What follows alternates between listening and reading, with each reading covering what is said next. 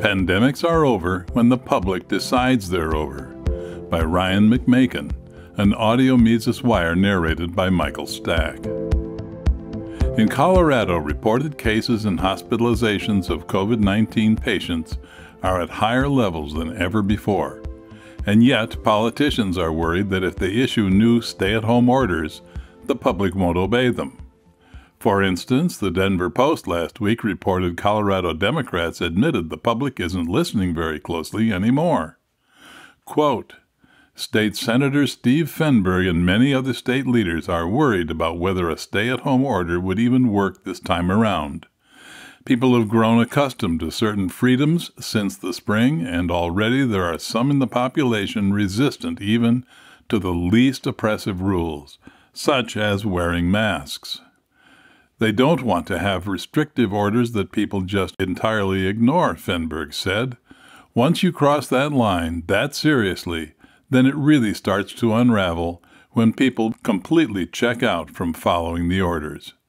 End quote.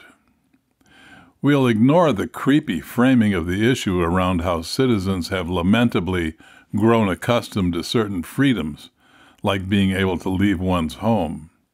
But Fenberg is right to think the public is unlikely to be nearly as compliant this time around.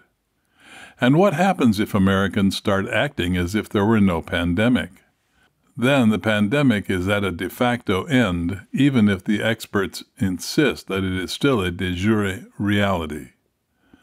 In other words, government agencies may issue declarations of when pandemics end, but as noted in the New York Times last May, quote, pandemics typically have two types of endings, the medical, which occurs when the incidence and death rates plummet, and the social, when the epidemic of fear about the disease wanes.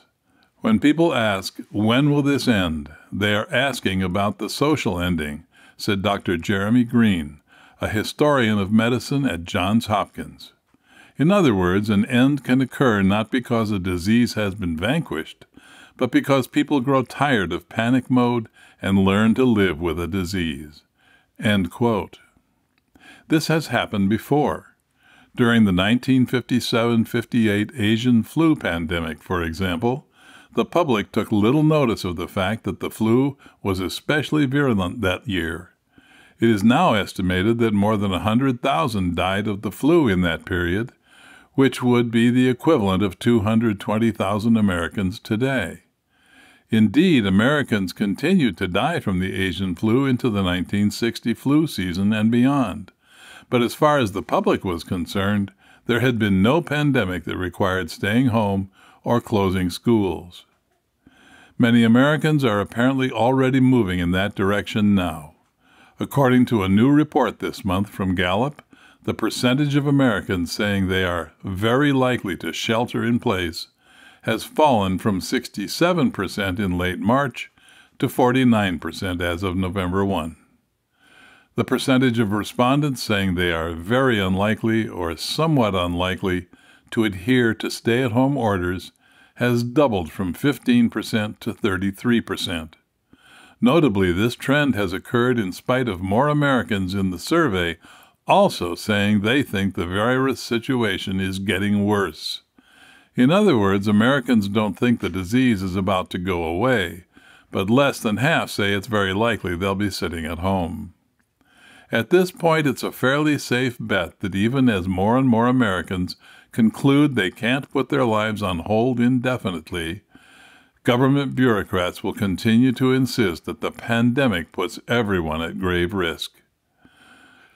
But the public and technocrats often function on different schedules.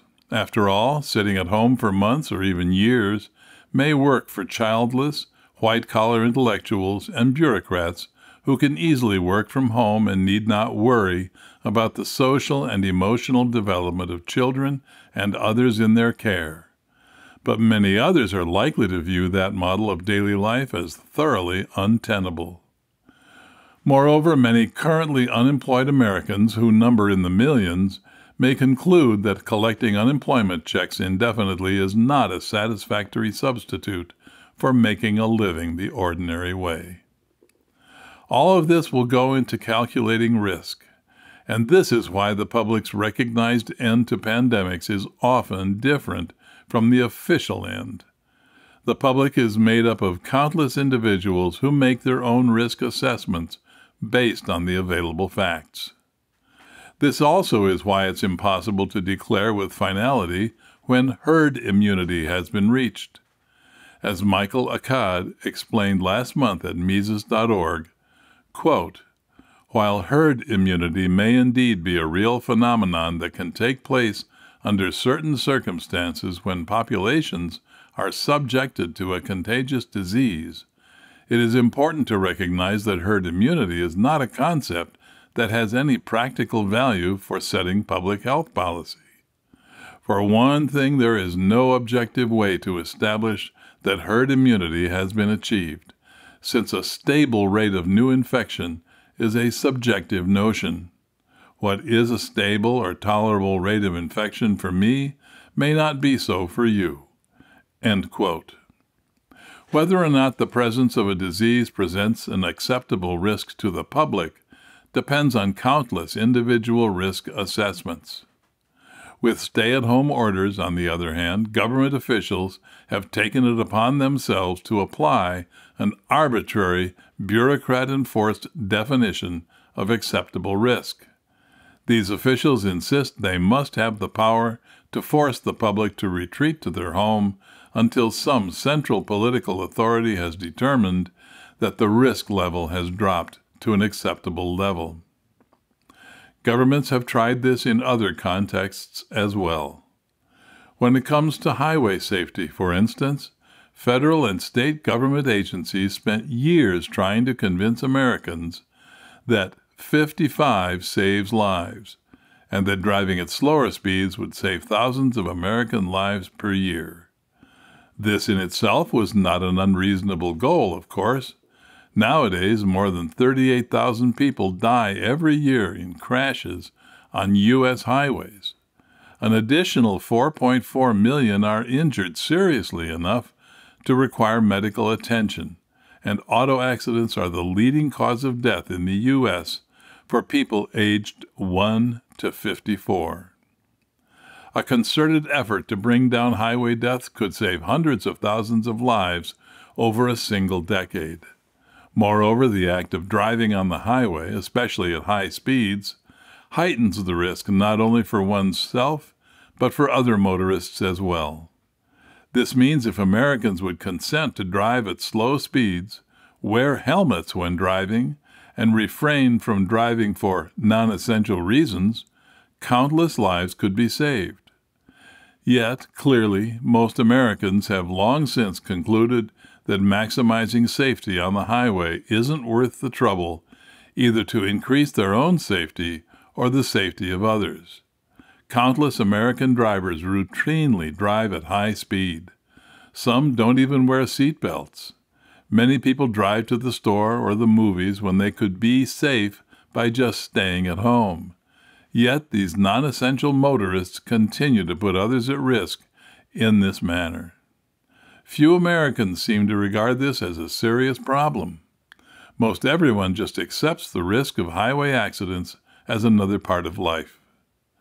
The same thing, of course, has always occurred in the context of disease, and it is likely to occur in the context of COVID-19. As time goes on, more and more Americans will simply accept that the risk of catching various diseases as a part of life. This long ago occurred with the flu, which still kills tens of thousands of Americans per year. When this does finally happen with most of the public in regards to COVID-19, the pandemic will be de facto over, though many politicians and bureaucrats will no doubt disagree. For more content like this, visit Mises.org.